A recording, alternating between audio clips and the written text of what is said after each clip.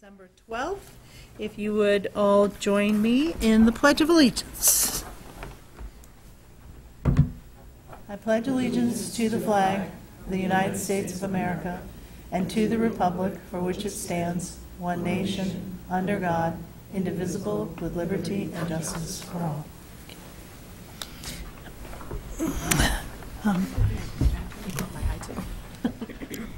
And we will have an introduction of our members, and I would like to start with the person who is celebrating her birthday today. Tammy Lemieux, Blackstone member. Happy birthday. Thank you. Jenna Castelluccio, Student Council President. Bethany Dunton, Blackstone member. Tara Larkin, Millville. Erin Vanaco, Millville. Jane Reggio, Millville. Jack Keefe, Blackstone. Karen Vernon, Millville. Sarah Williams, Blackstone. Danielle Catalano, Student Council Vice President. Matt Aaronworth, Assistant Superintendent. Jason DeFalco, Superintendent. Jenna? The past couple of weeks have been very eventful for the school. Recently, before Thanksgiving break, we had our annual Powder Puff game. The teams were seniors and freshmen versus sophomores and juniors. They played a tough game of flag football, and in the end, the sophomores and juniors won the game. The next very big thing coming up for the school is our annual tradition, Pep Rally. That is happening the half day before Christmas break, and the theme of Pep Rally this year is movie genres. All the classes have to create a lip sync dance, make the banner, and compete in games to win points for their class. All grades right now are getting prepared for that, whether it's rehearsing the dance or painting the banner. Everyone is getting really excited for the fun and festive time of Pep Rally. There's always a Spirit Week, the week of Pep Rally, and this year on Monday is America Monday, Tuesday is Decades Day, Wednesday is Sports Day, Thursday is Ugly Sweater Day, and Friday is Class Colors Day. Student Council begins to prepare for Pep Rally far in advance and comes up with ideas for the games and figures out the spirit days and everything that needs to get done for Pep Rally. Winter sports have also started up. Girls and boys basketball has started, as well as winter track. Some upcoming girls' home basketball games are tonight at 5:15, December 14th at 6:15, and December 27th at 1:45. And some upcoming boys' home basketball games are December 17th at 6:15 and December 28th at 5:15. And we've gotten numerous volunteers from the National Honor Society as well as Student Council to help out at these home games with the 50-50 raffle and the scoreboard, and they show their support for the teams and the school. The band has started practices for their Winter Percussion and Winds. Winter Percussion and Winds is it's new this year, so it's a great experience, and the band kids are having a lot of fun with it. Coming up for the band is a townwide holiday celebration at Roosevelt Field on Saturday, December 15th. A few kids are going down to the Blackstone Town Hall to play some Christmas music for families to sing along to and enjoy. Some other band programs that have started are jazz band and indoor color guard. Brass choir and woodwind choir is starting this week, which students are extremely excited for. And some upcoming concerts for the band are Monday the 17th, which is the high school concert band and wind ensemble, and high school chorus, which starts at 7. The 7th and 8th grade band concert is December 19th, which starts at 7, and the 6th grade band and 8th grade chorus concert is December 20th, and that starts at 7. The drama club is also currently in the heart of their season. They are in a tech week, which is a week where they practice every single day after school, and they are performing a classic play, A Christmas Carol. And their performances are this Friday, the 14th, and this Saturday, the 15th. Friday it's 6:30 to 9, and Saturday it's 3:30 to 6. The drama club has been working hard to get this play together, and hopefully many people will come and enjoy this amazing play. Anybody have any questions? What genre do the seniors have for their movie? Musicals. Oh, of course. Yep. Funny how that worked. Yeah. Anybody have any questions? All right, well, thank you very much. I hope you have a wonderful holiday. Thank you. Thank you. I'll open it up now to public forum if anybody has anything they would like to address the school committee about.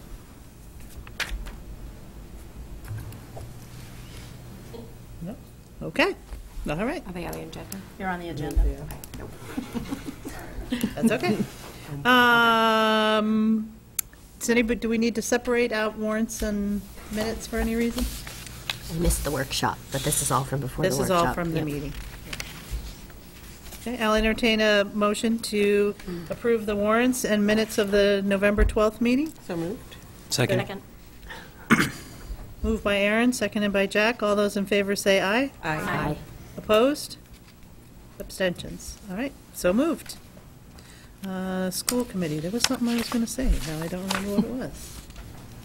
So we'll skip that. Superintendent's report. Good evening, everybody. Thanks, Ms. Reggio.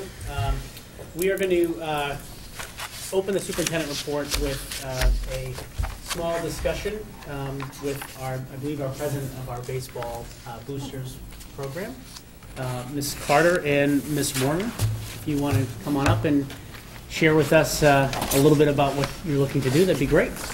And thank you for being here. Thank you for having us. My name is Stephanie Carter, and I'm the president of the Chargers Baseball Booster Club.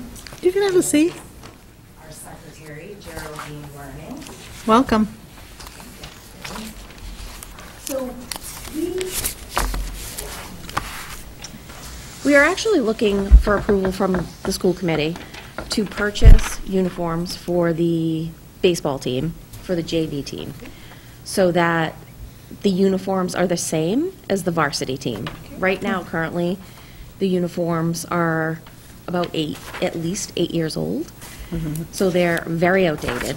But we received a donation through a fundraiser for which they would like us to purchase equipment for the kids, and they approved us purchasing uniforms if we can do so. They would be the exact same uniforms through the exact same vendor. They're approximately $72 each, plus or minus shipping, and they'll be numbered sequentially.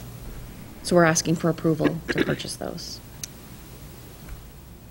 Is there any questions of this?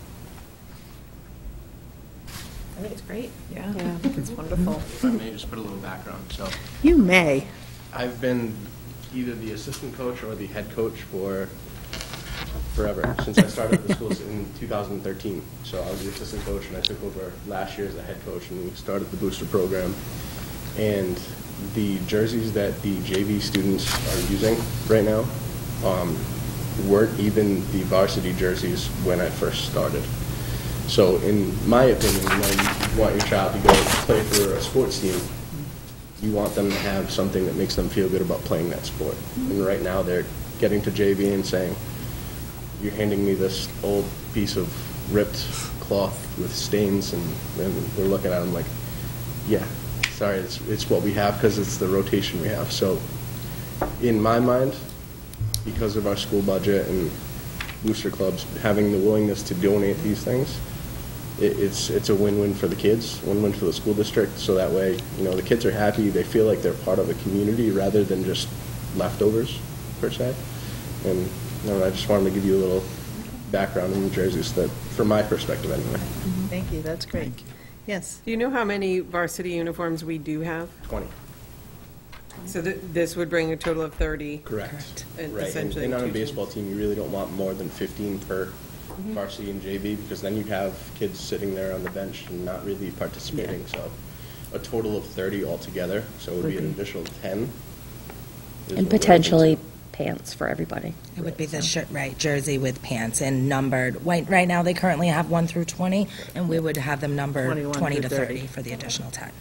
And a lot of the kids will swing between teams too, so then they Sure. don't have to change. Yeah, and they have the same. They don't look That's like they're easier. different. I mean, they're a team, as they should be. I believe every other sport has the same for JV and varsity as they're a whole. Yeah, I don't know. Am I wrong on that? Am I? Yeah, There's typically the some are JV different. uniforms Some are are different. A little handed off. down from the varsity. Yeah. Okay. Well, this would be beneficial for when they are swinging, Right. where they're not, Yep. right now they're purple, the varsity, and the older uniforms are gray for the JV. So the JV are getting the brand-new uniforms. So the JV would get, the donation we would make would be to give The JV. replace the JV. Varsities, would continue to go They're fairly new. Yeah. as they do. Sorry. So the way that I've done tryouts is when we pick the teams is we lay the jerseys out and then. Oh, they can pick their number? Numbers. Yeah. So we would lay out 1 to 30 and, Gotcha. we'd go seniors, juniors, sophomores. Yeah. So it's not necessary that the JV is going to have the new jerseys. It's going to be kind of mixed in, so that way it's just one set of Right. all of the same jerseys. for all Which of makes sense. When Yeah. the kid wants a number, they want their number, and if it's available, that makes sense. Any other questions? Okay. This is on our agenda, so if somebody would like to propose something, I will entertain that. Motion to accept the donation of 10 uniforms from the Chargers Baseball Booster Club. Is there a second? Second. Second. By it? Lots of them. Lots of them. Pick one. Is there any further discussion?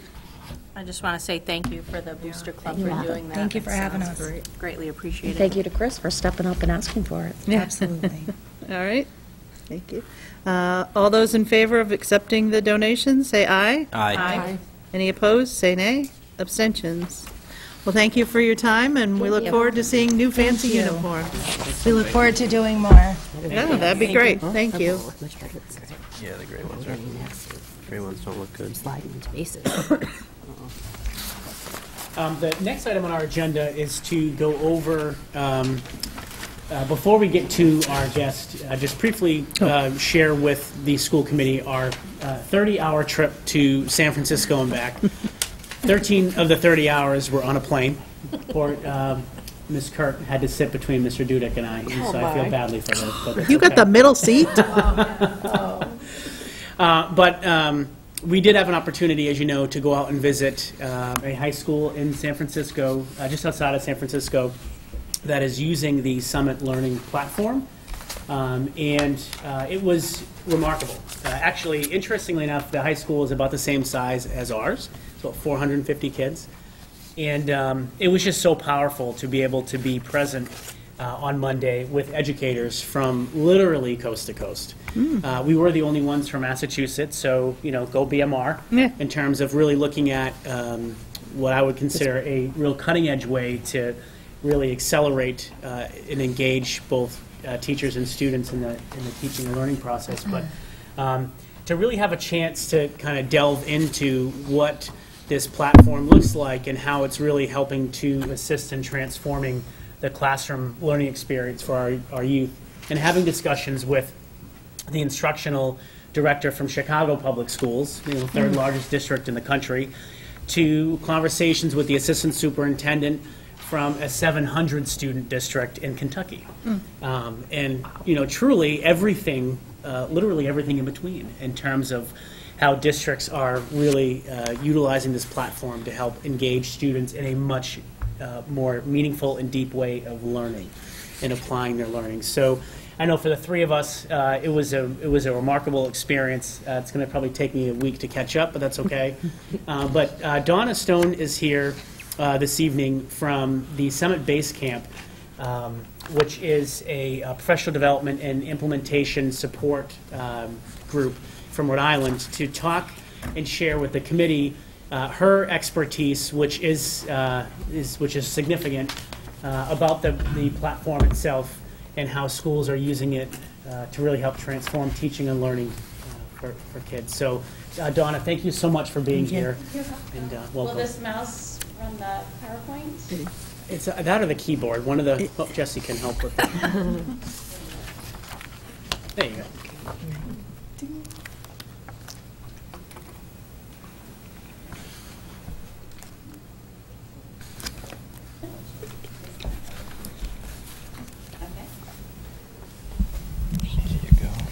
I've been in teaching for 20 years. I'm not sure I need a microphone. You don't need it for us, you need it for the people on the television. Yeah, no So thank pressure.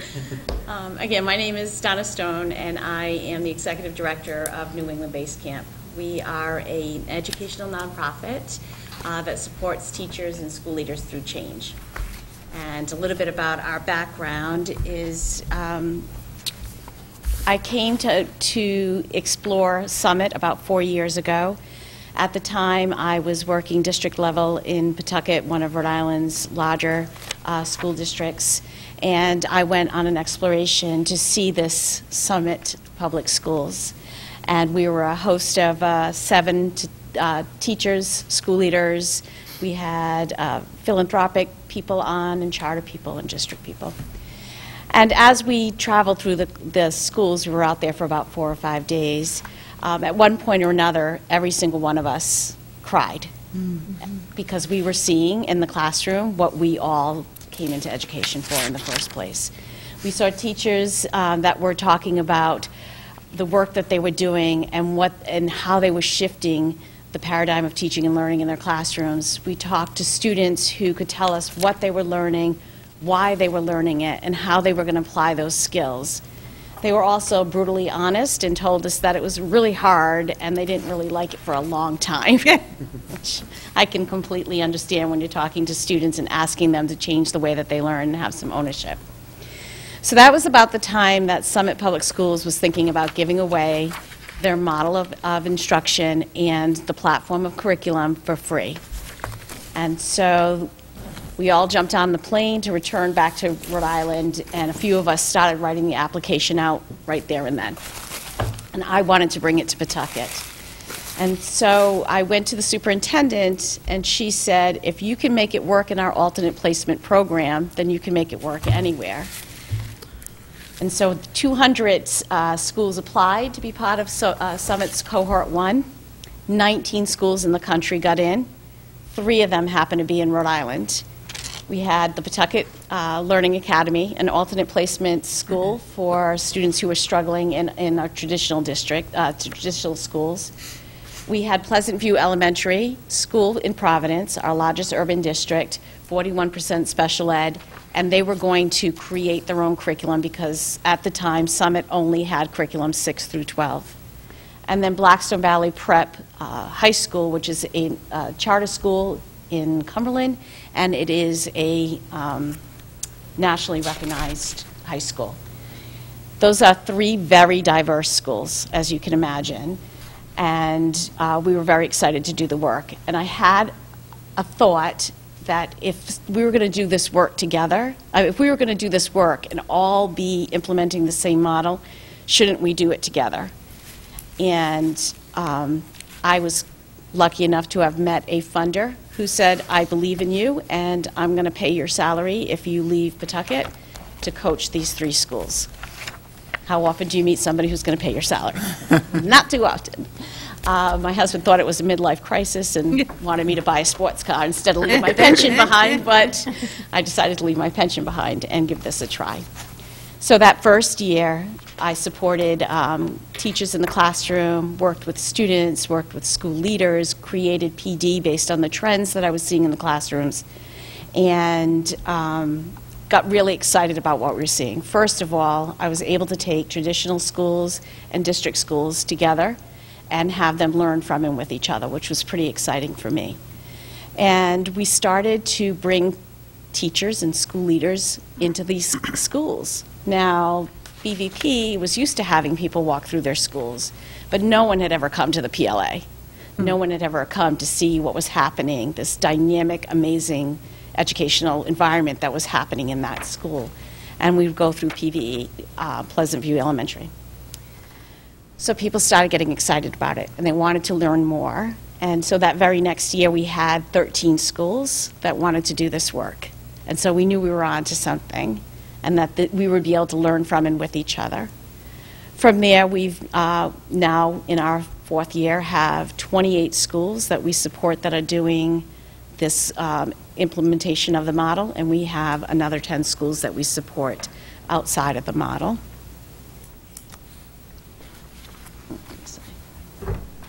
All of our work is around these 3 C's of our work. So we coach teachers in the classroom. We make sure that we are opening classroom doors, having them share their experiences, and helping to build their practice. I was a teacher for a very long time, and I sat through a lot of professional development, walked into my classroom, closed my door, and did what I thought was best. And this embedded coaching system that we have opens that door all the time. And we make sure that teachers are seeing other teachers in their district and across the state, learning, seeing what they're doing and learning from them. We bring teachers together from across the region so that they can learn from and with each other. We look at our trends that we're seeing across our classrooms, and we create professional development, and we invite teachers to join us to better their craft. And we build capacity, because the one thing I don't want to do is have school districts still be relying on New England Base Camp 5, 6, 7 years from now. We want to be able to build capacity in our districts so that this will actually be something that sticks. And that, so we do a coach-the-coach model, and we bring teacher leaders in to learn exactly the way that we coach so that we can release districts to do this work on their own. So why am I here as New England Base Camp to talk to you about Summit Learning? So we are a partner of Summit Learning. Way back when this first started, knowing that there had to be a layer of support between Summit and what was happening in the classroom was important to us, important enough to actually create this program, and we continue to do that work. So Summit Learning is a free platform and model. Every single Summit school comes with a mentor, so you have someone from the Summit Public Schools who is going to mentor your school leaders. They're going to talk about data, they're going to help train you, but they don't go down into this classroom level, and that's where we come in. So we support teachers right there in the classroom. Of the schools that are now implementing the Summit model, you can see we have 50% are free and reduced. We have about 15% that are English language learners, and we have 15% that are special education students. For our schools that we support, those numbers are just a little higher. We have about 75% free and reduced lunch, 17% special ed, and 17% L. Yeah. This is why I believe in Summit. So they have a 100% graduation rate.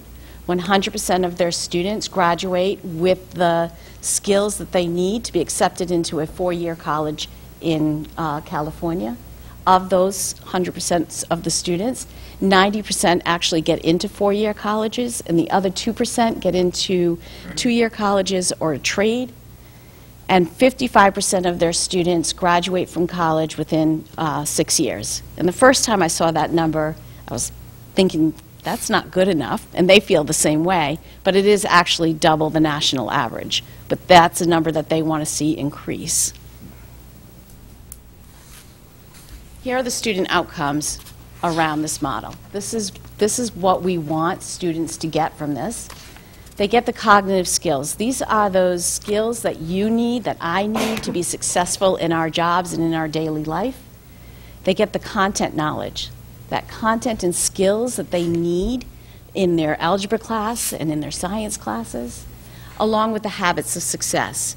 The habits of success are all of those skills that help students to keep going. So we're talking about perseverance and growth mindset and the ability to strategy shift when things aren't working. You know, a lot of our classrooms have like a sit and get model, and we really work with students to be able to be the owners of their learning. That doesn't mean that the teacher isn't still an important part of the classroom, because there is no learning without the teacher. But we want to be able to build the students' capacity to be able to do this work when they leave our classrooms. So you think about students who go into college, and if they don't have the skills that they need to be that self-directed learner, they fail and they drop out. I was one of those hover moms who would go on and tell my son that he had a report due or that he had a test on Friday, and then I sent him off to college in the hopes that he was going to figure that out on his own. He did, by the way. That can be kind of scary, so he's doing quite well. But you do worry about that, and so being able to build those skills with students is important. The entire instructional model has 3 pillars. Mentoring, which I feel is the most important part. Every single teacher mentors students one-on-one for 10 minutes a week. We start with this because connected students are students that learn. Students who feel that they have, you know, at least one adult in their school who knows and understands them are going to come to school. they're going to be able to say that they are connected to their classroom in the school community. If I had my wish, every school in our region would be doing mentoring, if anything else.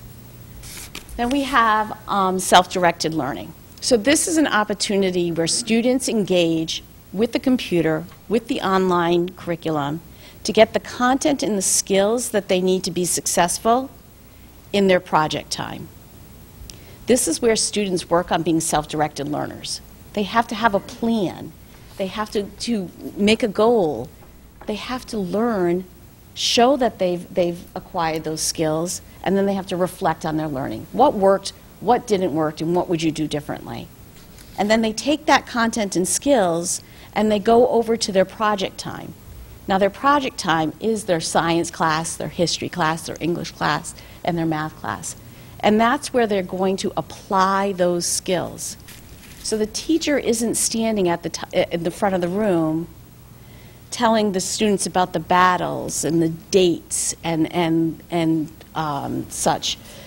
They are actually asking students to apply the skills that they've learned to be able to have a Socratic seminar and discuss why those battles and generals affect us today. Like, what happened during that war that is still impacting us today? And it's an amazing shift for teachers.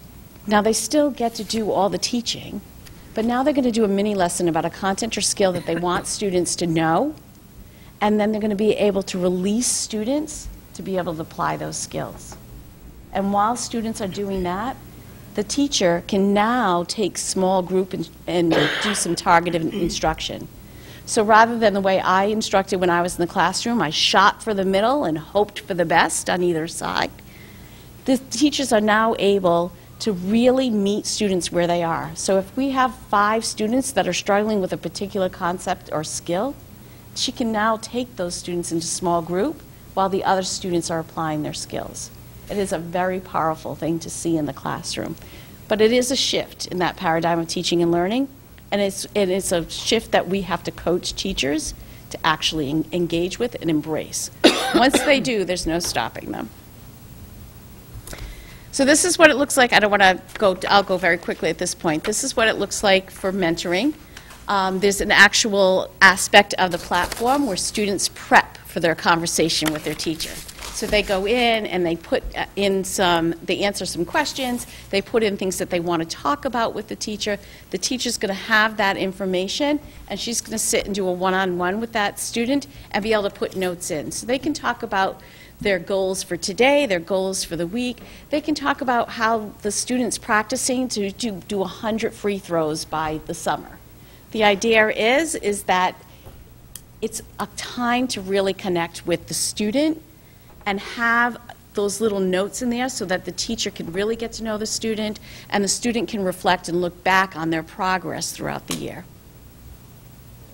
These are the habits of success that I was talking about, the way that we want students to engage in that mindset for themselves as students.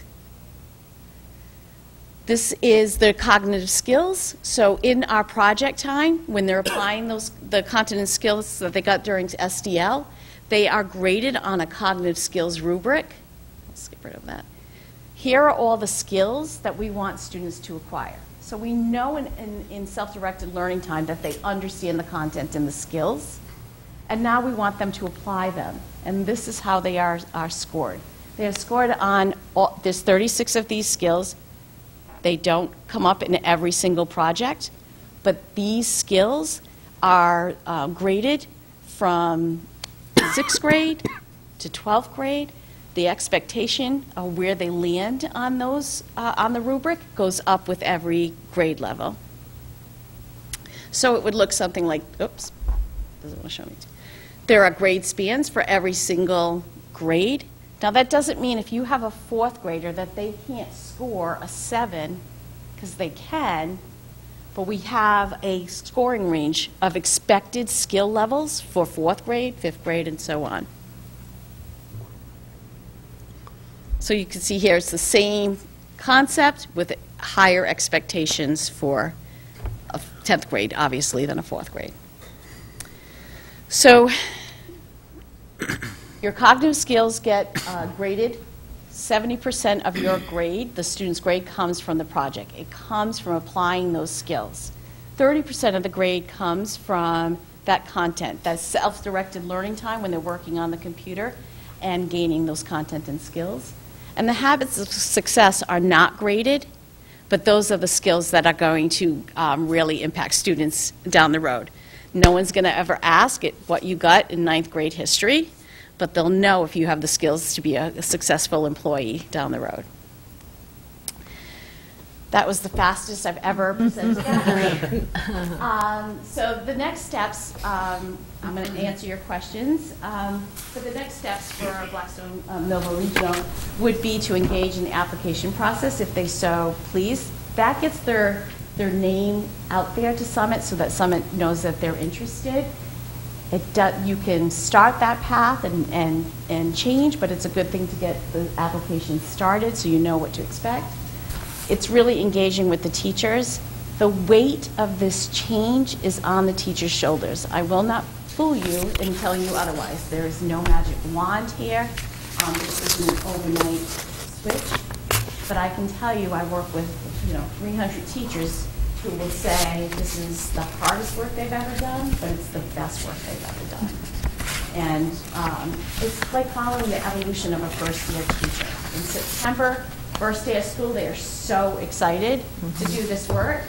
And somewhere about the end of September, early October, when they realize what a shift this is, I'm not the most popular person around. And it's great at this time of the year because we start to see the light going on and start to see students doing the work. And by February, and this is in every school that we're in so far, by February, teachers say I could never teach any other way again. And that's when I remind them about how much they didn't like me in September. And so we really would like to do some work with the teachers. Just give them an overview of the model, that's more than 10 minutes, and let them actually see it in action. It's happening in districts all around us. And then the next most important part is community engagement. You really want to make sure that your teachers and your parents have a clear understanding of what this looks like. And that includes your students too, because the shift for them is going to be big as well. Whew, okay. Nice work. Does anybody have any questions? Anybody? The results that you talked about in terms of 100% eligible to apply for four-year college, 98% accepted to at least one four-year college, is that true for New England, Rhode Island? So this is our 4th year, so we haven't quite got there yet. We have had a couple of graduating classes, which I'm very happy about. Some of the results that we're seeing so far is around student achievement on like STAR testing, seeing them grow from September to June in greater proportions than students not doing this work. A decrease in behavior referrals because kids who are engaged and kids who are connected are going to behave.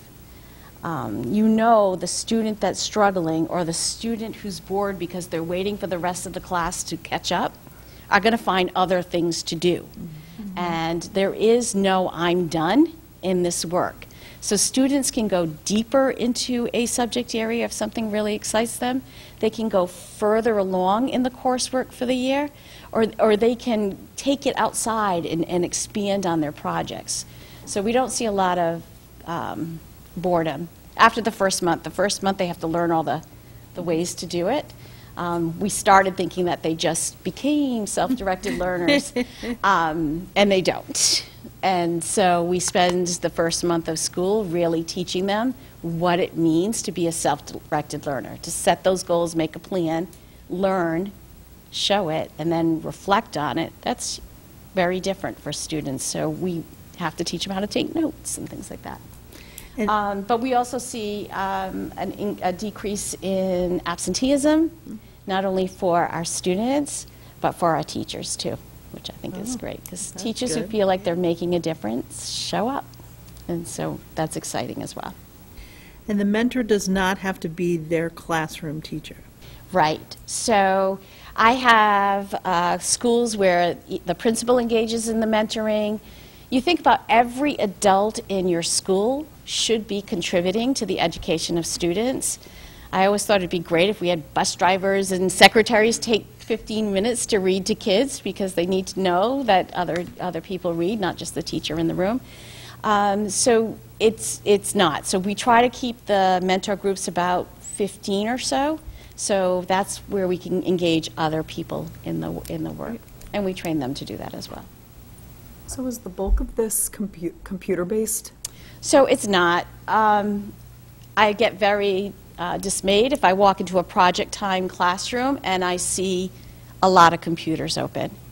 I mean, it is their notebook, it is their math book and their science book, so there's an expectation that they're going to engage in the computers. But during SDL time, when they're getting that content and skills, they are engaging with the computer, and you're going to see students sitting with their computers open with their notebooks next to them. You're also going to see a teacher pulling students together for small group instruction. If she sees that they're struggling on note-taking, she'll pull them together and do a little mini lesson on note-taking, or how do you create a study guide, or how do you make flashcards. And then when you go into project time, your traditional math class, science class, you should see more people time is what we call it. And so we work with teachers to kind of make sure that students aren't all stuck with their computers in front of them. This should be time when you're seeing small groups working together, or couples working together. But there's also that choice. If there are students that prefer to work alone, and we've seen students just absolutely fly because they get the opportunity to work alone, then that's allowed as well. There's where the choice lives. And the curriculum? So the curriculum, does that align with like Common Core or state standards, or like what does the curriculum look like? Mm-hmm. Yep, so the curriculum is all created by teachers for teachers. It's all Common Core aligned. It is highly vetted and extremely rigorous, but every single piece of the curriculum is modifiable. So this is an opportunity for a teacher who, and we hear this all the time, I have a 9th grader who reads on a 6th grade level. How am I going to give him access to the curriculum? And teachers can go into the platform and they can make modifications. If they're doing World War II, the teacher can find text at a 6th grade level, and she can push it out to that student, or 5 students, or all the students. There's no red alarm going off that the kid has a book that's at a lower grade, lower reading level, which I love. It evens the playing field. If I have a student that needs a word bank, I can put that into the checkpoints and push that out to as many students as I need. If I have a student who needs to do a 5-paragraph essay instead of a 3-paragraph essay because they need to be challenged, then you can do that as well. There's so much power in being able to modify the curriculum, and this is a great opportunity for special education teachers and traditional teachers to work together because it's completely transparent. Everything I do on the platform as a teacher can be seen by any other teacher in my school. And that way, when you're doing SDL, when the students are working on the computer, you might not know the answer to the math, but you can see where the math teacher's going with it. You can help in that way. And parents can see it all as well. So when my son was in school, and he would just love that I keep talking about him, when there's a camera on, that's even worse. If he got a 70, I'd say, why did you get a 70? And he said, the teacher gave it to me. Like, that doesn't work. I am a teacher. So how did you earn that 70? And he really couldn't tell me. And now parents can log on, and not only can they see the grade, but they can see every step of the project and the feedback that the teacher gave to the student. So it's a lot easier to say, well, you got that 70 because the teacher asked you to do this, this, and this, and you didn't do it. So it's a rubric. The rubric is right there. The rubric is right there. It lives right there. And all of the materials that the teachers are modifying, they can save everything and use it next year. So the first year is like their workhorse year where they're really it's the making the nuts and changes. bolts. Yep, it's the nuts and bolts. And I always say, like, the second year, they actually now have the model under their belt, and now they're really going to work with tweaking the curriculum. And how does it work with specials? Like, say, the art teacher, music teacher, are they part of this, or have you seen them be part of this phys ed reading? Yep, so we have schools where health teachers and art teachers have created their own coursework and actually uploaded it to the platform so students can engage in it there as well. We have schools where those teachers help to do the mentoring, which is a great part of it. So right now on the platform we have our 4 core subjects and Spanish, but we have plenty of schools that create their own coursework right in there as well.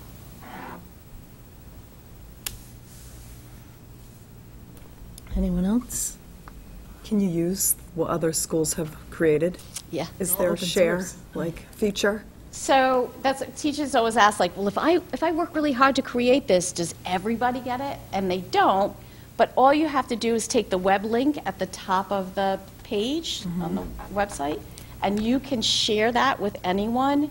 And when they click on that link, they get a view-only version of it, and then they can say, I want to adopt this into my platform, and they can just click on it and bring it in, and then they can make all of their own modifications. And we have a strong sense of collaboration. So if a teacher asks me for a particular, I want to do a project on the book Holes, then we just bang it out and ask people across the country, does anyone have a project on Holes? And then they pop up and people share them. Which, if we had done that for the last 50 years, right? If we could have just been able to share the best practices of the best teachers across the board, can you imagine where we'd be right now? That'd be awesome. Yeah. Anyone else? Well, thank you very much. You're welcome. I'd invite you to come on a learning tour. I'll share the information with Jason. It would be great for you to come into a classroom and actually see it and speak with the students and the teachers.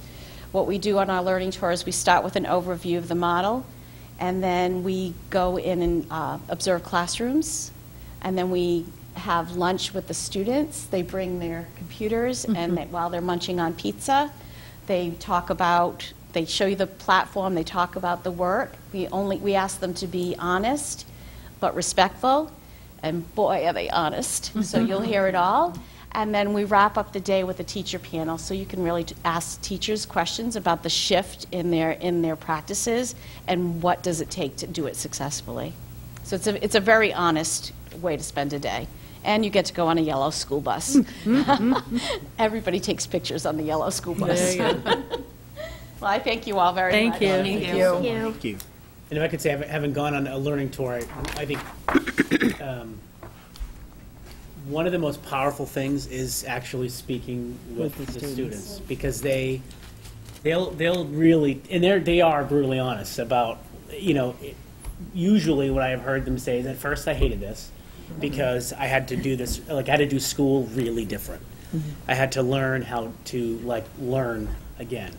And so, but then once they get past that and they get into their actual platform and they start going through their assignments, it's really remarkable. I watched 2 young ladies, I may have shared this example before, but it was really incredible, looking at particular battle in the Civil War, and they were across the room from each other, and one was writing, they both had to read a piece of text from the North and the South, and then they had to write from the perspective of that particular soldier.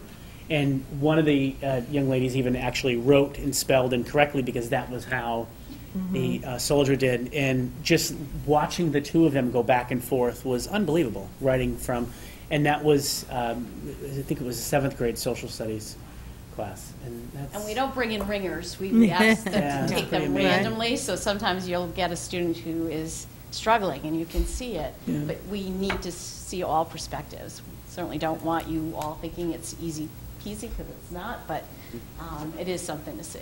We've got another question. Several more questions, sorry. What grade level do you see this works best being implemented at? So I love 6th grade, because 6th grade, they're old enough to understand the change, but young enough to make the change easier. Right? So I love to see 6th graders do this work. But we've had great success with 9th graders who are looking for a change. They they're technology natives. They understand and can work through using computer as a tool, and so they adapt quicker in that sense of the work. I actually have one other quick question, Donna, just briefly. How is this different than like virtual high school? Are you familiar with virtual high school and how? Absolutely. It's the teacher. Yeah. The teacher's still such an important part of this work. We couldn't do this without them. The students are not isolated. I shouldn't ever walk into a class and not hear anything. And the teacher is still, the teacher is the holder of the content. They know what students need to know and the best ways to make sure that students get that knowledge. So we praise our teachers. We're just asking them to just shift a bit in their instruction. Thanks. Thank you. Okay, Thank you very much. Thank you. Thank you. Have a good rest of your night. Just so you guys know, Erin and I had a chance to play with the platform a little bit and look into some of the classes, and it's kind of cool. And there's a lot of information out there. Nice. Is there another learning tour coming up? Yeah, there is another learning tour in January. February. February? Hold on, I have It's it about in my every calendar. 6 weeks. Yeah. Yeah. I have it. Yeah, we can get the dates out to folks. Right. Okay. Yeah, Erin, I think you registered for it already, right? Or you Yeah. marked it in here. And if it's hard for you to take an entire day from your work day, as I can imagine, we can set up a private shorter tour at some of our local schools around here. So you get at least an opportunity to see it. Thank you so much. Thanks, Donna. February So- 7th, sorry. Okay. It's a Thursday. So shifting gears a little bit, actually still on at least the technology topic, we have a couple of quick things to review regarding the middle school. First, you have in your packet some proposed technology changes to the middle school handbook that need to be made. Because as everyone is aware, and thankfully to the committee for restoring the one-to-one devices from the budget, our technology is being rolled out, actually. And Ms. Kurt has an update for us on that in just a moment. But we do need the committee to approve a couple of changes to the handbook. What we did was essentially utilize the same language from the high school handbook. But we did have to make two small adjustments. Underneath the add to page 11 after cell phone section, you'll see at the very bottom there's malicious and unlawful use of school computers, that last kind of clause. Third offense says suspension. The high school handbook has suspension and expulsion. So we're going to actually ask the committee for a little bit of a twofer here. We have to take expulsion out under the Massachusetts general laws. Expulsion is not legal. We do not expel children from public schools under Chapter 222. So we do need to, we're going to ask the committee to approve the new language for the middle school, but also to approve us removing the expulsion so that our handbook at the high school can be aligned with the state laws. And then on the second page, it is a small piece as well. It's about the halfway down the page. The paragraph starts with internet use is governed by the school committee. You will see the second to last sentence, from time to time, the network and integration administrator. That title is listed there. That is the language we should have. The high school language has director of technology, of which we do not have. So we just want to make sure that we make the correction in the high school handbook as well. Small things, but we just want everything to align. Any questions about this? Yes. Yes, go ahead. Were you able to kind of get a, when we talked, I was wondering if we could add language into this policy to address the timeline for teachers assigning homework. That was a concern of some high school parents last year. It never got into the high school handbook, but some of the potential issue there is that the student leaves class at 2 o'clock, the teacher then puts homework due for tomorrow at 8 p.m., student is not on the computer, so, and then they're somehow held responsible. So I was just wondering if we could add something in there. Oh, I don't know And if why I I'm may calling speak to on that, when I was a senior in high school, I sought to add something to the handbook along those lines and had multiple meetings with high school administration that promises were made and not kept. So that was a big issue for me my first year here, and it's definitely something that needs to be addressed because it does happen. So I appreciated the feedback on that. And so one of the thoughts I had regarding next steps there would be to address the homework policy as a whole, to create essentially a structure from which we all can function, and that this particular piece could be included in a homework policy, which would then get translated into homework procedures and practices across the schools. We do have a policy subcommittee now, which is great. So I thought this is something that could be taken up in the policy subcommittee to look at the overall structure, and then really give it a thorough revision to make sure it's what we want from a policy perspective, and then we can enact the change through the procedures from there. I don't know if there are any thoughts or... Slow thoughts, but yes. So, I mean, do you think that it's appropriate at the policy level, seeing as though there's such a potentially a great difference in the expectations for homework at the elementary level versus the middle school level and the high school level? I do. I guess that's my question. But no teacher, regardless of the level of grade, should be assigning a homework assignment at 8 p.m. at night, regardless of the They level. should be giving homework during the class Correct, period. during the class If they period, when you haven't- leave the class, if that homework hasn't been assigned. Exactly. Regardless of the class, regardless of the age, regardless of the class. So I don't know, I don't know enough about what our policy says now, or, And it shouldn't be like, you'll have homework, go on. Look and for then it, look right. At 5 o'clock, Yeah, it should homework be appears. specific. That should not be happening at all. And so I think through a policy, what we could do is set those provisions. Okay. But I have seen policies for this particular issue where it does look at grade spans. So it will, what I've seen in other places is it will look at content area in minutes. So, K to 2, you would have That X is what number. we have. Yeah. It's in the handbooks. So is that a policy or a procedure?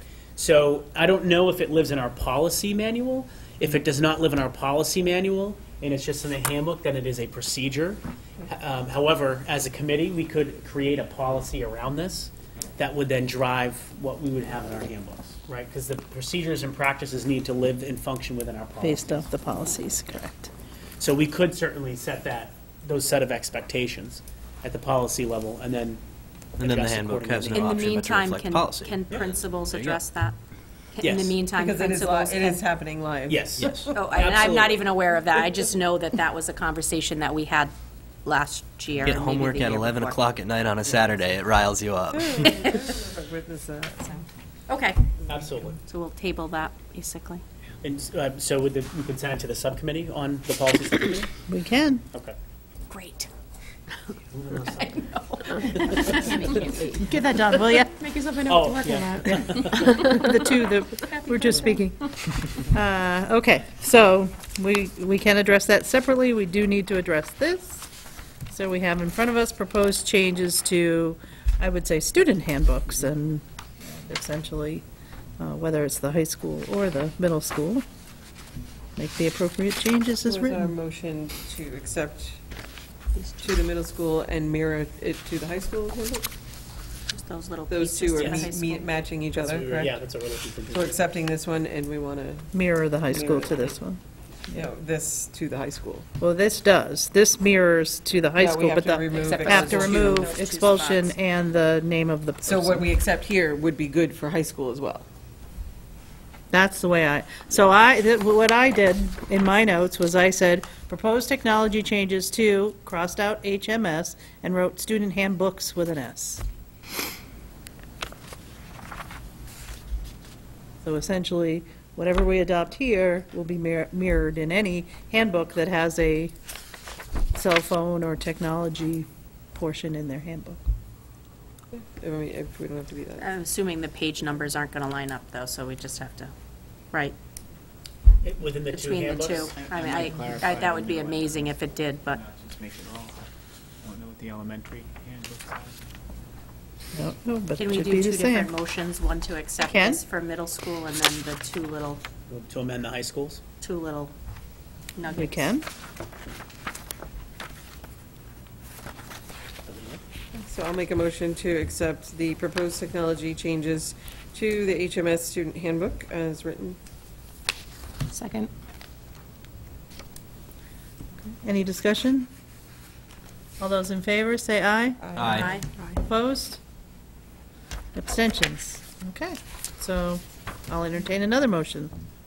I make the motion to change the language in the high school handbook to remove the Expulsion. word expulsion under the misuse of Chromebook.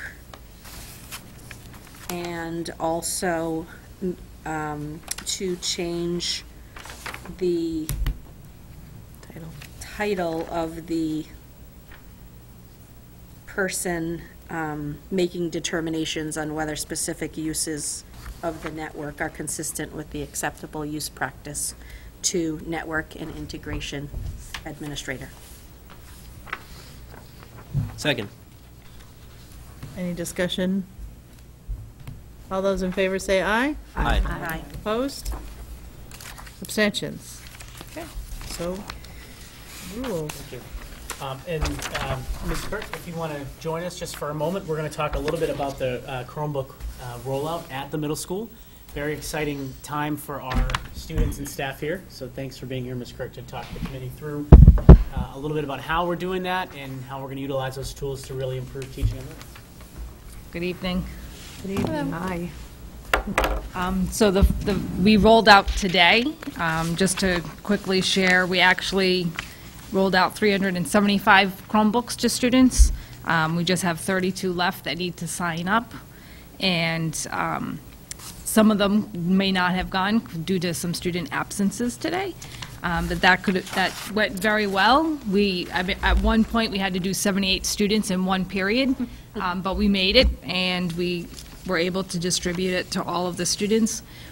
And then we also made use of them right away. So we looked at a way to help those Chromebooks to have students and notifying the teacher as well as their counselors and communicating.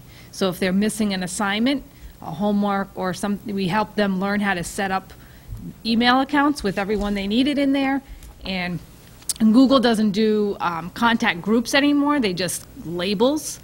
So we've already taught students how to do that today. That's what we spent part of the time when they got their Chromebook, and also explaining the expectations that you had in front of you of how to use it, that it's a learning device and it's not something that's a toy or something that's not to be used for learning, and that it is a school-owned device.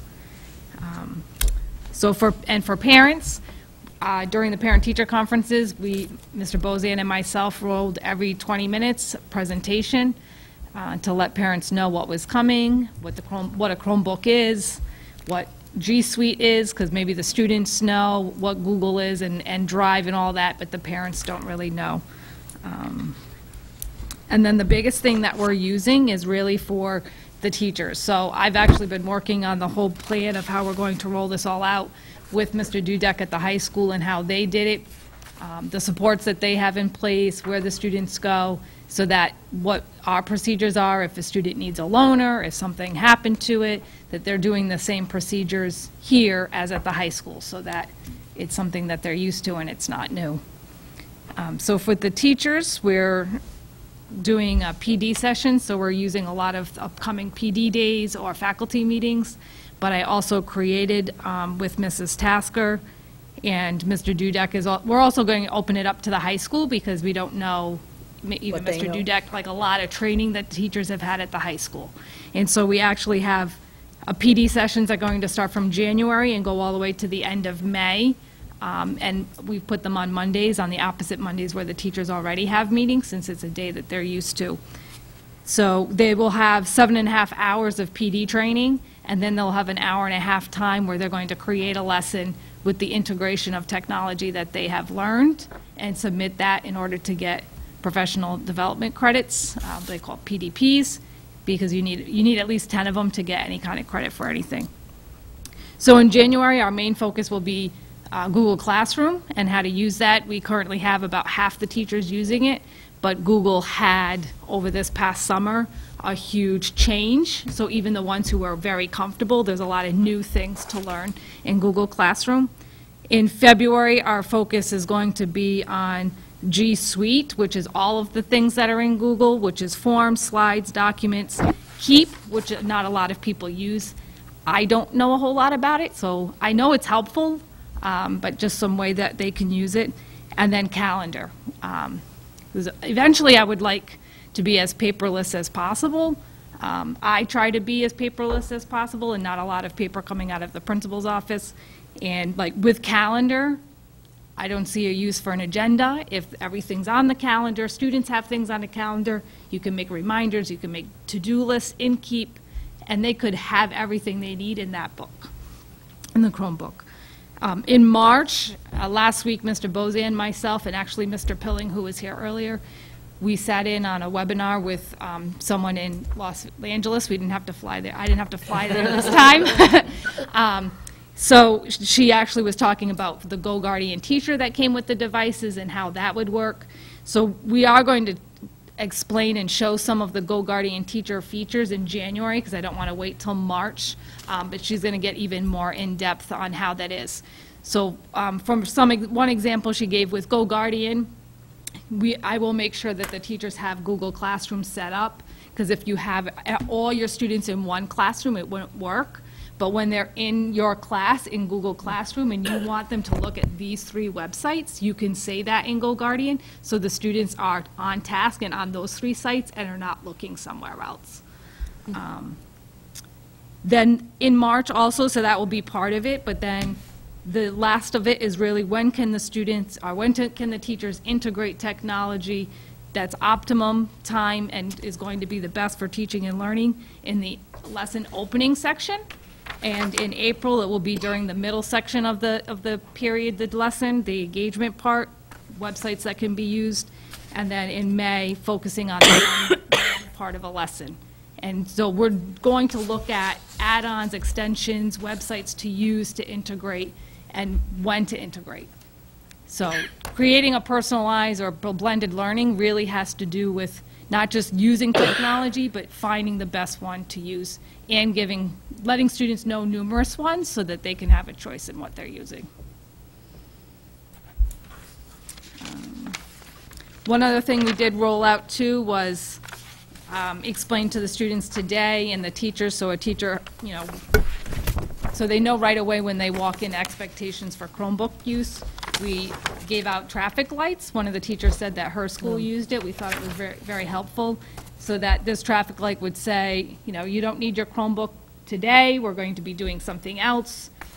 The yellow one would mean get it ready, sign in, leave it at a 45-degree angle, not using it right away, but at some point during the class period we're going to use it. And green is we're going to be using it right away, so they know to take it out, log in, and be ready for class. And Ms. Kurt, what I appreciate about your overview is you're looking at some of the logistics of kind of, the actual hardware and managing the devices, the teacher training, the student training, some of the work you've done with the families around how to actually use it and how we're going to be using them, and then some of the systems and structures you're putting in place to actually, integrate them into the lessons and managing them. So when the teachers, the students already know today, like any issues with the Chromebook, to come to the Media Center. That's really what they do at the high school too. And then Mrs. Tasker will be available like during lunches if they want to come here to lunch to learn something because they don't know exactly how to use slides yet. They can come here and she can help them during their lunch times. We don't really have set times for the lunch because we would rather just help them with whatever piece that they want instead of saying, okay, well, today's just got docs. If you have a form question, you can't come. So. Anyone know any questions? Anybody have any questions? Tammy? Are students going to be allowed to use Chromebooks at lunch? like when they're in the lunchroom lunch? I've told them that there's not needed. So sometimes we do activities where we've done like a Kahoot game for some fun at lunch, and students have brought their own devices. So if we're doing those things, I said, we'll inform you ahead of time, but we don't want accidental spillage or anything like, so I said, please don't bring them to lunch or the bathrooms. Okay. I personally am more concerned with the lack of social. Lunch is probably one of their times in their day that they actually have to physically speak to someone across from them, and Chromebooks take that opportunity away. And that was a conversation I had with them today, too, when we were showing how to email home missing assignments, and that's going to their counselor so that they can help them figure out strategies so that they're completing their work on time, and letting the teacher know, so the teacher can make sure that what they have for an email is a correct email. But that if they have a question to a friend, that not to be using email, just go and talk to the person. It's a unique concept. Anyone else? All right, thank you so much. Yeah, you're Thank welcome. you. Thank you. That's quite the endeavor. Glad it's happening. Okay.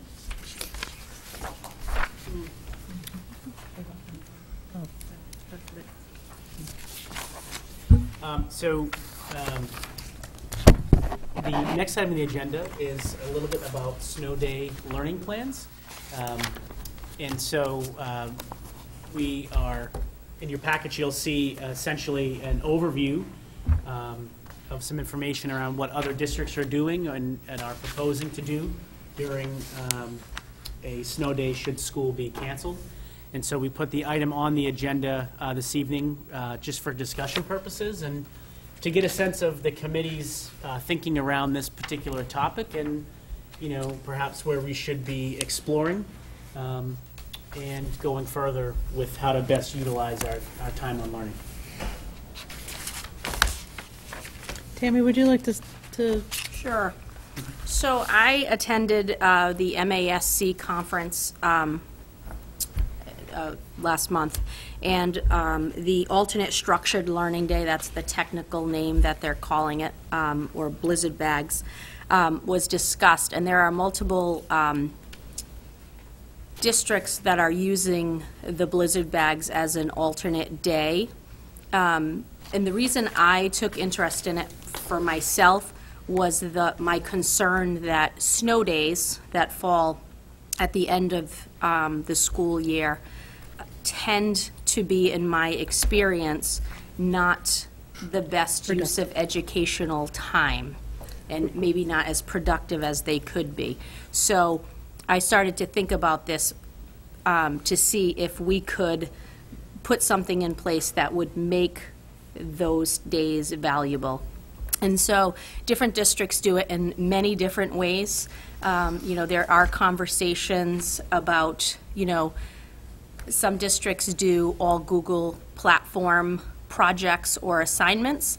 I asked, when we don't have school, we usually don't have power either. So they tend to make the due dates, after a weekend following a snow day. Most of the districts have worked out agreements with their unions.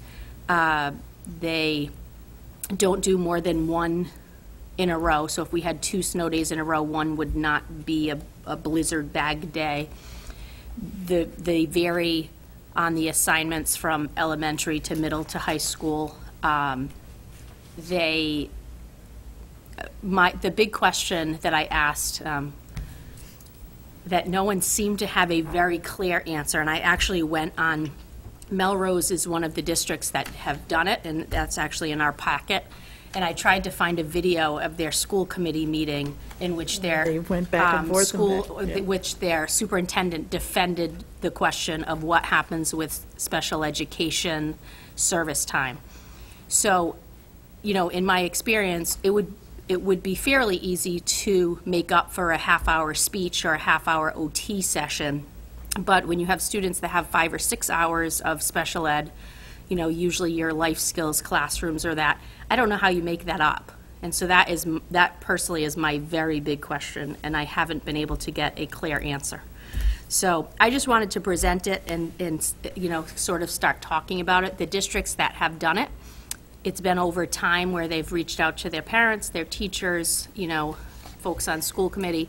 It's not a quick decision, and I want to say that I do absolutely value kids' time in front of teachers. However, I'm not sure when you talk about a snow day that value that I'm thinking about is there. So that's why I brought it up. Yeah, exams are done, like, high school stuff, snow days, exams have already been taken, they're just getting the days in. Yeah,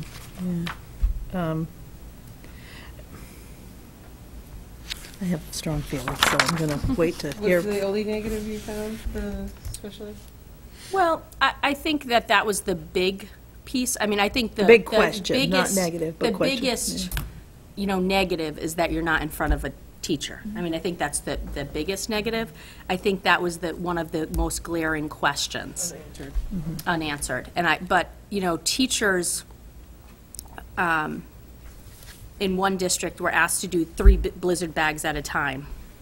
Create them in advance. This district had 9 snow days, by the way. So it was a necessity for those people. But the teachers got overwhelmed with it all, trying to keep track. So there's different ways that you can do it. What about holding accountability, like kids who don't do it? Kids who didn't do it in one district, and I don't remember which, if they didn't do the assignment, they were marked absent for that day. But Interesting. so the expectation is, or would be, or potentially could be, that every teacher has created if you aren't in school on this day, here's how this day should be occupied. So if it's a high school, I still have every class, and I still have assignments in every class. And what is the expectation on the teacher? Because if the teachers created that in advance, what's the expectation on the teacher during the snow day? So in some cases, the expectation was that teachers would be available for 2 hours during that day electronically to answer any questions on the lessons that they pushed forward. In some districts, they felt that teachers having to correct whatever it is they gave made up for the time that they missed in the classroom. For staff, paraprofessionals, whomever else, custodians always come in anyway, but paraprofessionals, many of the districts had a playlist of professional development, and the support staff were required to do X amount of hours of the PD in order to make up for their time. Many districts had made deals with the bus company, so that if there was a blizzard bag day, it would not be charged for that day.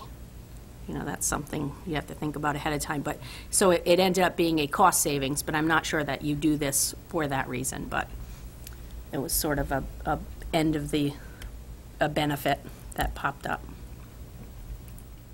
So I've got a couple things on my mind. One being, for older students especially, there's a tacked on responsibility for snow days. It doesn't mean, you get the day off. You shovel the driveway or you use the snowblower. You're not, without responsibility for a day.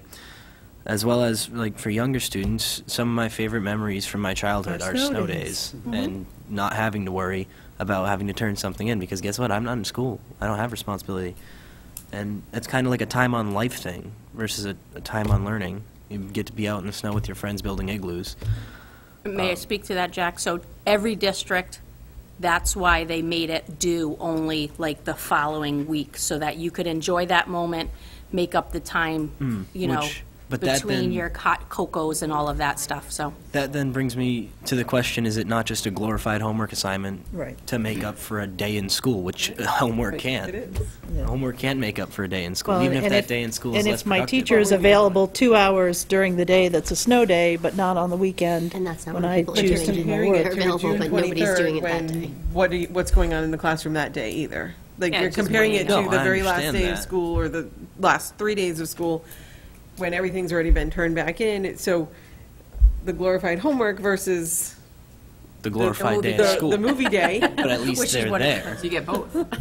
Yeah. You get a snow day and you get a fun day of nothing to do at school. And I mean, it's sort of interesting that we're having this conversation after the Summit platform conversation, because, I mean, when you think about Google Classroom, and Jack, did they have that when you were? Oh, yeah. Okay, I wasn't sure, like, if you missed it. how old are you? But when I think of Google Classroom, if you do a flipped classroom lesson or you do some project-based learning, I think you can find you absolutely can find the value there.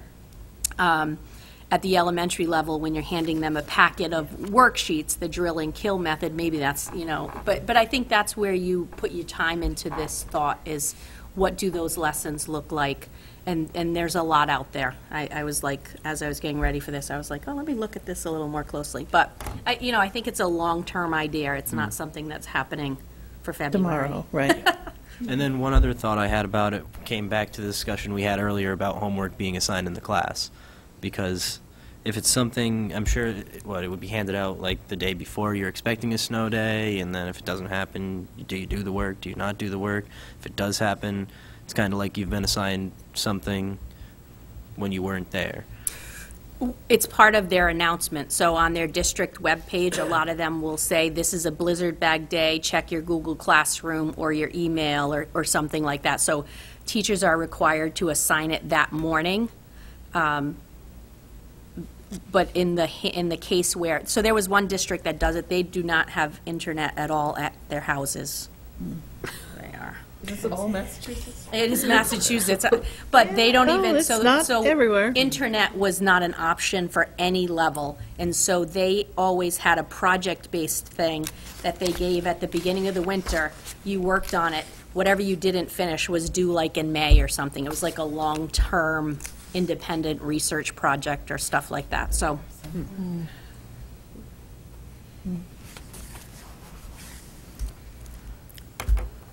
Thank you for sharing that. Yeah, Thank you. it was fun reading. Where would folks like to go with something? Does it need further study? Does it need a small group of people who want to propose an idea? Does it need, clearly, we are not in a position, or I don't feel we are in a position to, make some decisions or to, even say we're going to do it. We need to explore it if people have interest in that, but.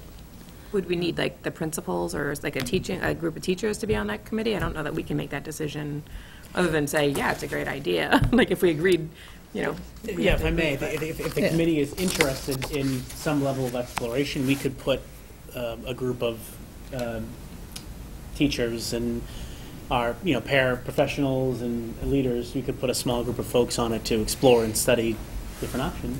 Should the committee, that's something they want to pursue. Start with like a survey. And something that simple. Yeah. See what the interest is. I guess I would go, in addition to the group of staff folks, but a group of parents as well. I mean, I have to say, from a parent perspective, if it's a snow day, you're outside, go freeze yourself. I'm not sure I want to. Have to fight somebody to do work on the day they want to sit in their pajamas and drink hot chocolate. One of the other issues that it does solve is when you're doing family vacations on June 23rd, because you were supposed to get on the 20th, and then all of a sudden you have 5 snow days and you're now into your Florida trip, so you're ditching your exams anyway. So that was another thing that, it solved that problem. Well, the other way is to build a longer school calendar that allows for a certain number of snow days and then end early if the.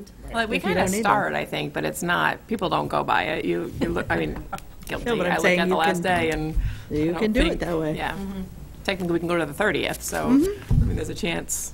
See, I'd be interested in a committee to look at all of the options for dealing with these really late school years. I mean, looking not only at blizzard bags, but Vacation weeks. vacation weeks, length of the calendar. Starting earlier. Starting earlier, Start very yep. late. If we could look at all the options. Because, I mean, I'll admit, I'm not a fan of the blizzard bag. I would worry that there would be kids falling through the cracks. Yeah. and that's not what we want to Some encourage. of those issues, though, like vacation weeks, those are contractual, aren't I they? say that Yeah, goes I think into the- negotiations. So would a blizzard This bag would be, be though, too, because, yeah. because you would still have to, you know, essentially, I would not like to see us create a thing that puts a burden on parents and students when they have a snow day, and teachers have to do 2 hours of being online for 2 hours. I mean, that's not a good use of our district dollars. Right. But the teachers are also prepping, they're prepping for that day, But they're whatever that looks like. prepping for a lesson anyway, or they're grading homework anyway. Right. You know, whether they assign it because you're not there or they assign it because you're there, they're doing that anyway. So it's all contractual, I guess, is what I'm trying to say. And then the special ed students. Yeah. You know, that's a big concern. Yes. So we could look at all options, and we could put a small group together that could essentially study this, and that would be representative of families. I think it would be important to that point to have a couple of kids on it, too. Students on to it be as frank, well, and I see what the agree. students think, I agree.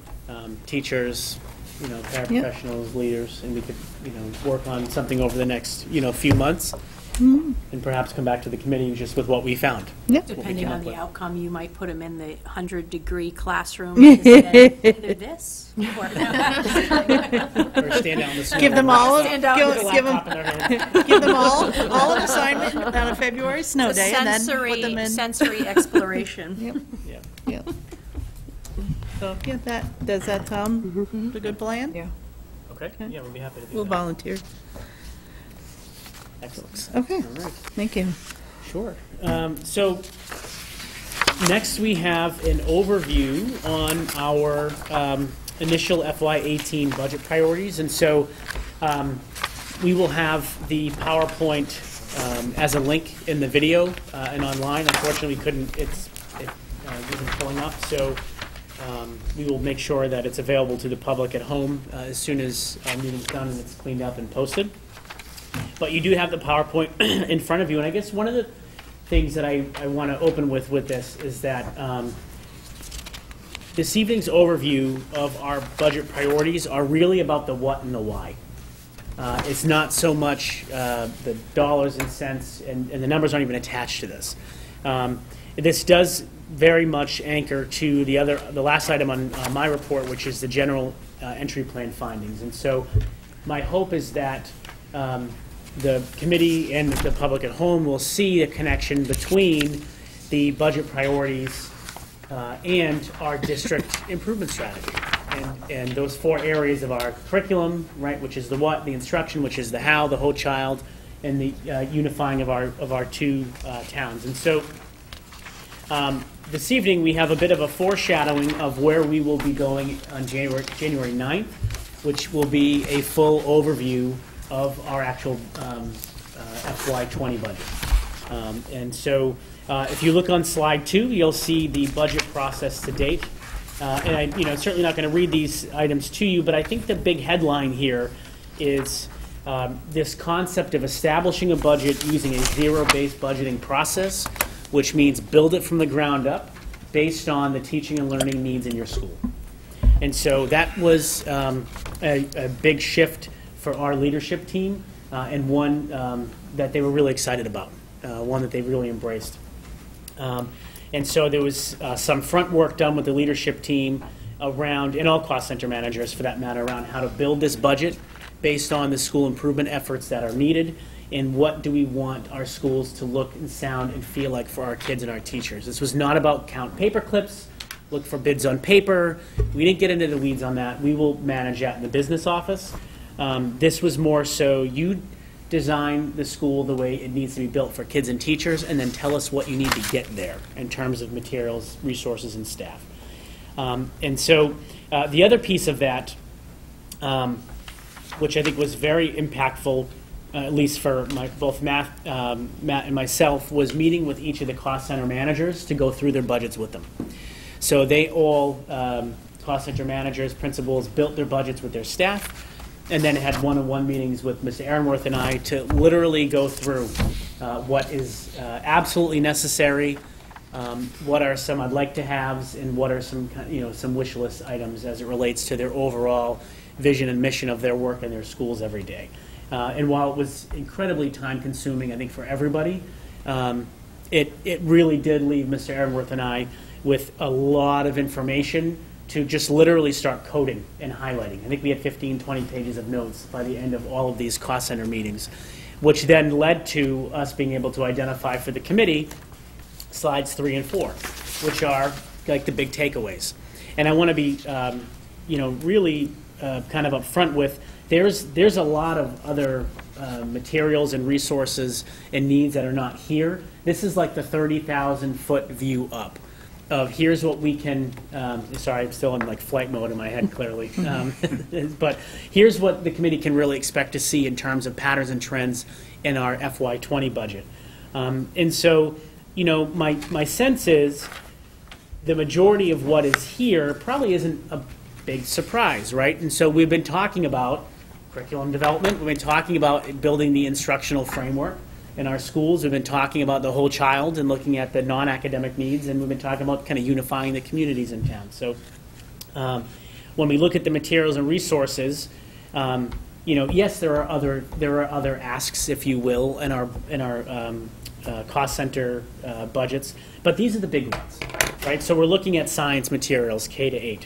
We're looking at establishing a curriculum review and renewal line in our budget so that we have a process every year for curriculum development.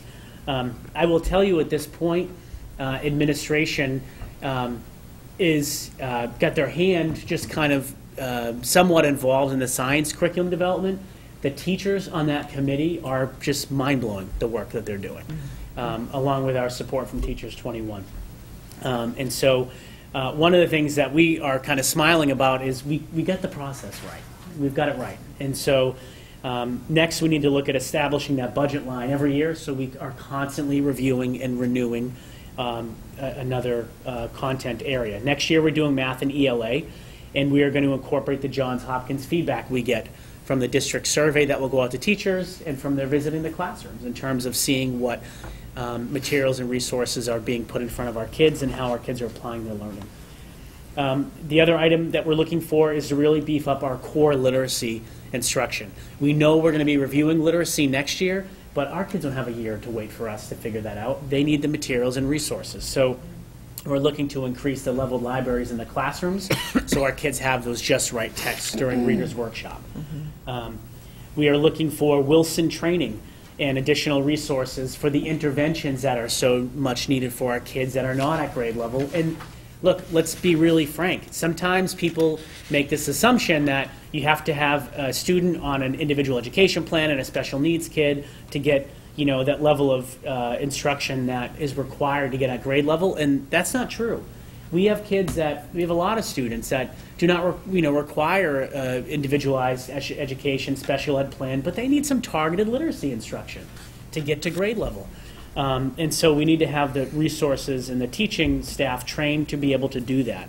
And then the last piece is really aligning our interventions across all schools. So what you will see here is it really kind of, again, like a headline, that 30,000-foot view up of here's what we need for core resources for all kids, and here's what we need for intervention resources for some kids that need the additional support to get to that core. And if you're wondering about what about those accelerated learners, that work is embedded right into making sure we have the core science materials, literacy and math materials, and leveled libraries. That scaffolds up the other way too, so that if we've got, as Donna mentioned earlier, part of Summit, if you've got that student that's reading above grade level, we have to have those resources for that kid too, so that they're not stuck reading at a level that's too low for them, that they're ready to really fly. So slide 3 is an overview of what those resources would look like. Slide 4 that we are referring to as our strategic staffing, it really outlines the need for the additional FTEs that are going to be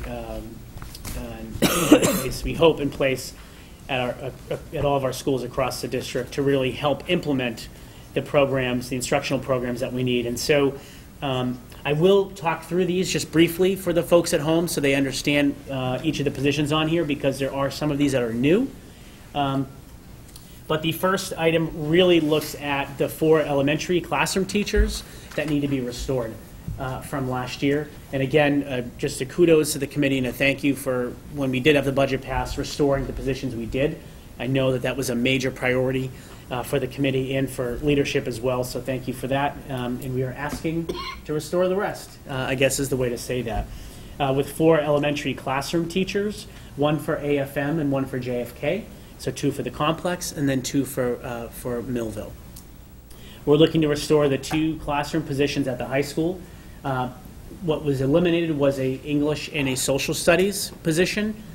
They may not be English and social studies that is needed.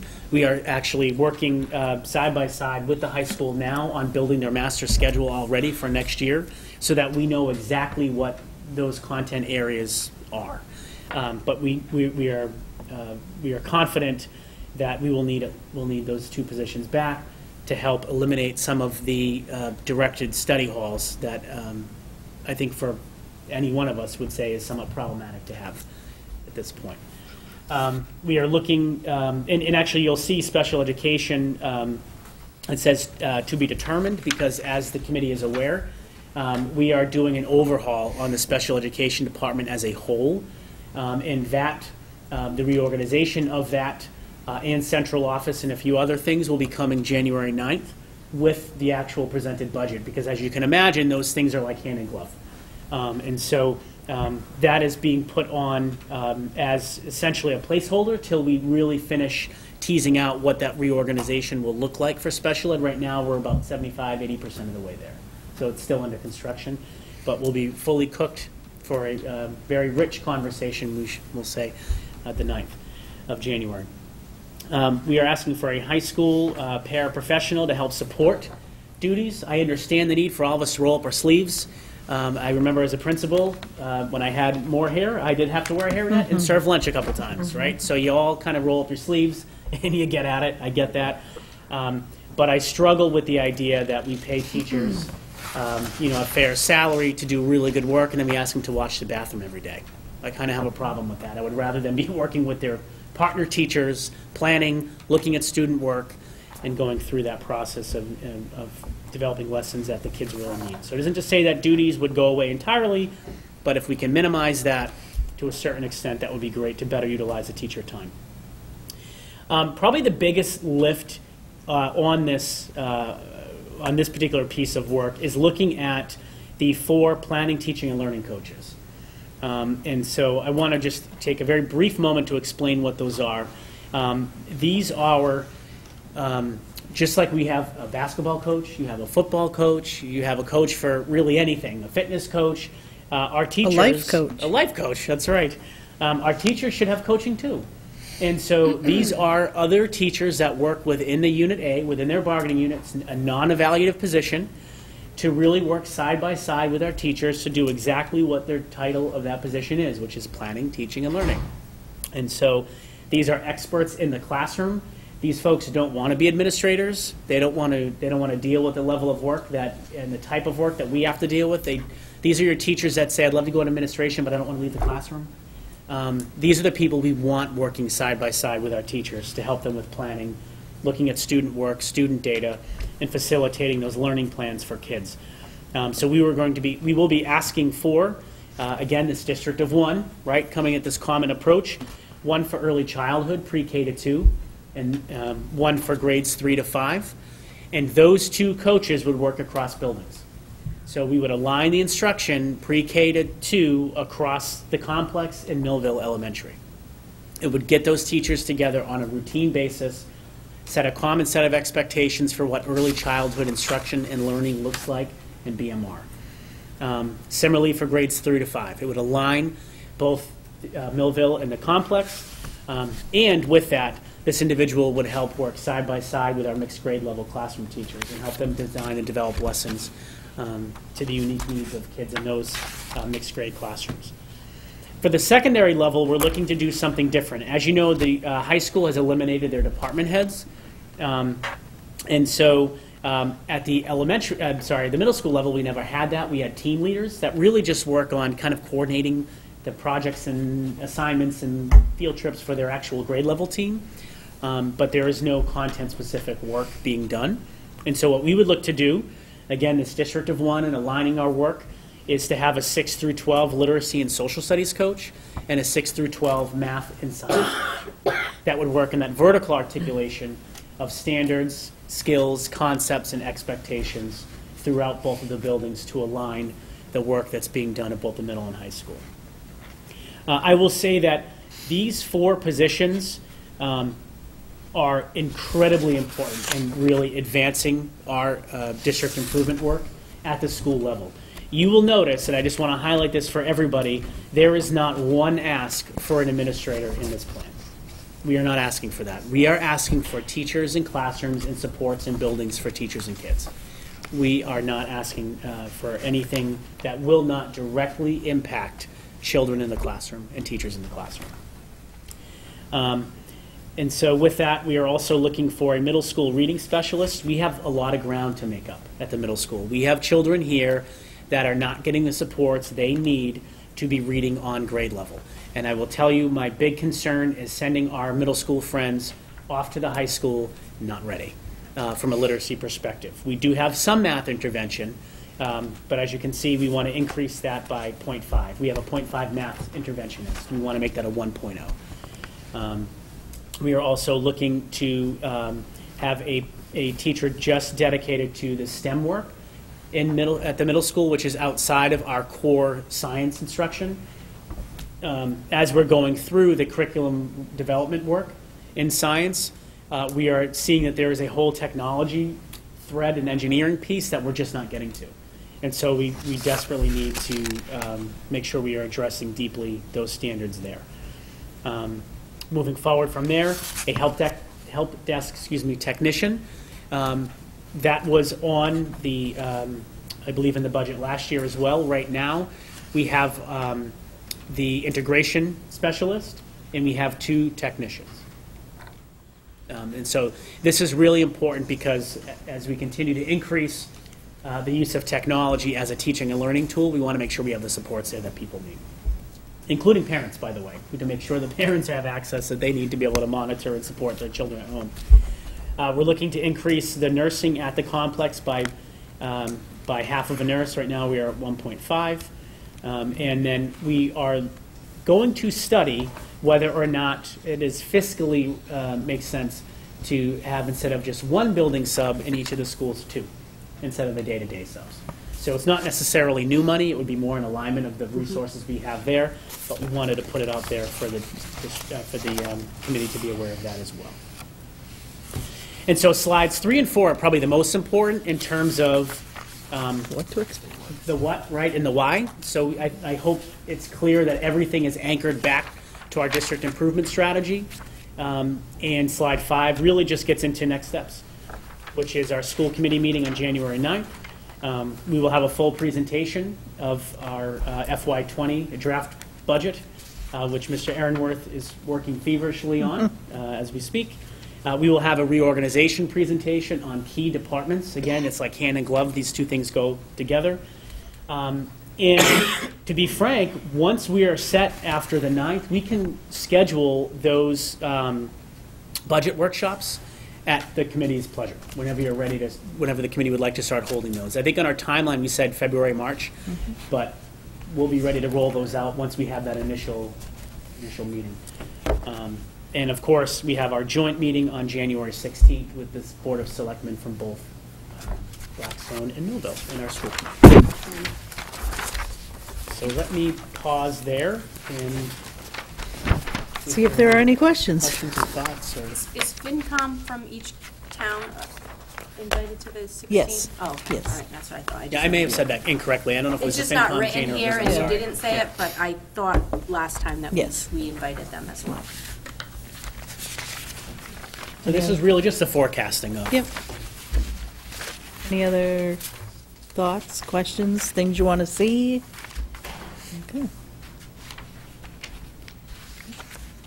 Okay. And then the 9th, we'll get into the weeds of the numbers, Yeah. which is where. We should come in our pajamas and stay there. Exactly.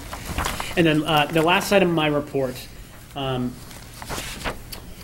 is essentially an overview, pardon me, of the entry work into the district. It is a very brief, just kind of 2-page document that really captures a lot of the meetings and conversations that I've had the pleasure of having with many different individuals and groups of folks across our 2 towns and across our school district. And so, we've spent a lot of time talking about numbers, which are really important, but there is a whole other half of the story that needs to be told, and that's really from the perception of those that live in our 2 communities, that attend school, that are working in our schools. And so what essentially I did was put together an overview of feedback that we are getting directly from kids, teachers, and parents.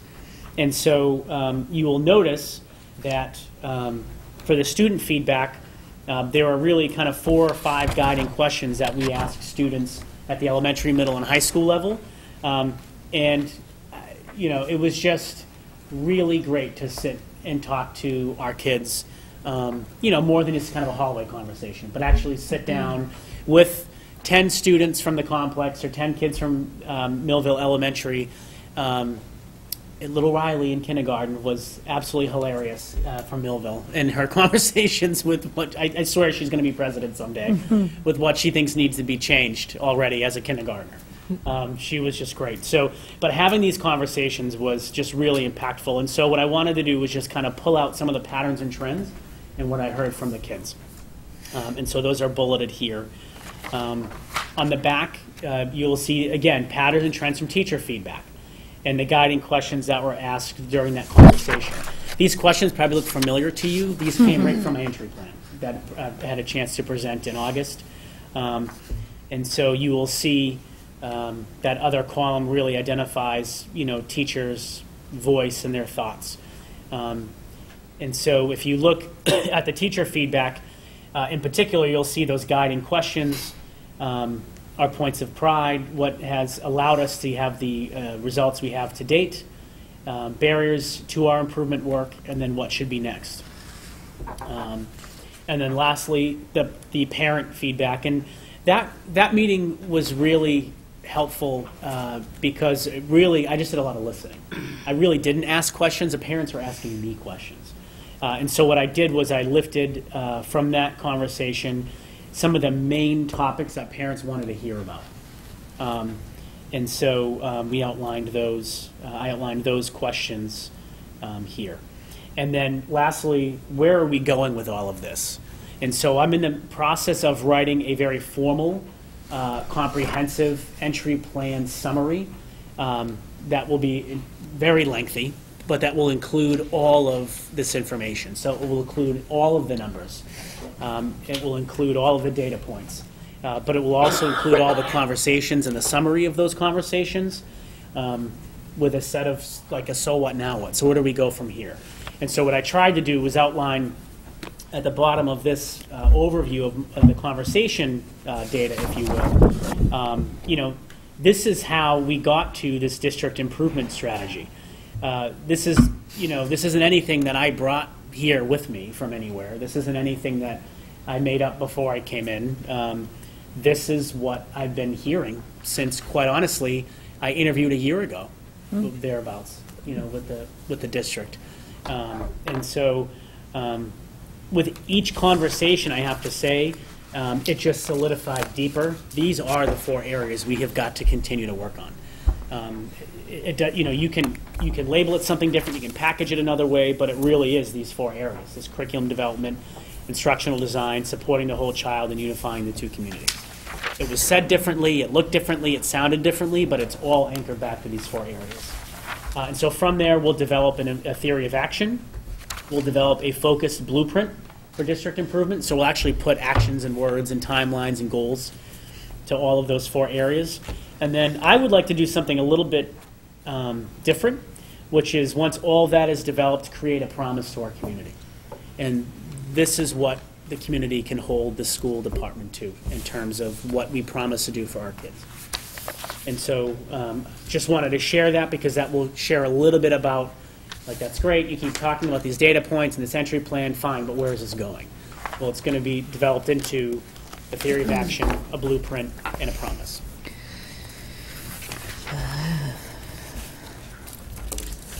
Any questions? Don't go making promises.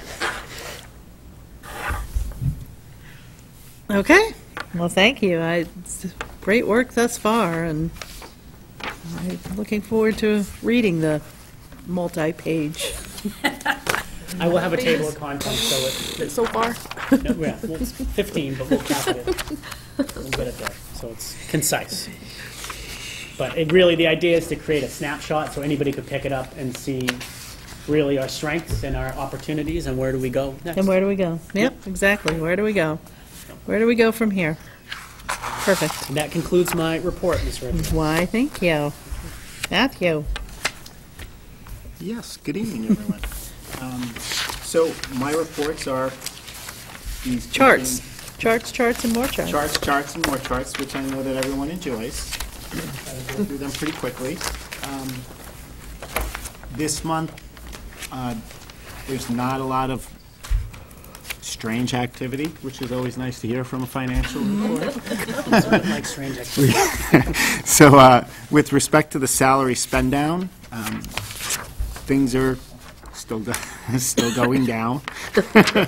There's nothing really that warrants any concern at this point. There was nothing that looked out of the ordinary. In my conversations with Dr. DeFalco, and in analyzing the upcoming FY20 budgeting process, if you look at the back page, one of the red numbers that pops out is speech therapists, and why we're spending so much money on speech therapists. It was brought to our attention, or it's come to our attention, that this is not just speech therapists. This is all of the therapists that are in the district, whether they be occupational therapists, speech therapists, or some other services that are provided to special education students, and it's all lumped into this line that's speech therapists. And that amount is driven by the needs that are listed in the students' IEPs. So some additional services sometimes need to be budgeted for. But as you can see, there's still, even at the bottom line, there's still a balance. We're watching that closely, again, making sure that we're not having too large of a balance toward the end of the year. But if you look at substitutes and some of the, on the front page, if you look at the substitutes and the, I apologize, I was about to say the stipended positions, but that's on the cost center review. Those are clearly costs that are still going to go up. That number will come down. Speaking of the cost center review, are there any questions on the salary spend down sheet before I move to the cost center review? It's not that much different than Yeah, there's not any significant differences. Similarly, the cost center review, all of the expenses have gone up, the encumbrances are coming down, and we are still showing a bottom line balance in a $254,000 range right now. But that's not to say that we won't continue to increase the encumbrances. Not all of the encumbrances are put in at the beginning of the year. Right. So some of the open purchase orders that we know about, they are put in, but obviously we come across new expenses as we move through the year. I know that we addressed it in the past, the classroom technology that says that we're on the first page that says $199,000 above. That purchase order, right? Yeah. That purchase order I think just got closed out yesterday. So it wasn't done in time for the printing of this, but by the next report, that should be more level. Questions on the cost center review? Questions? No? Okay. The revenue report.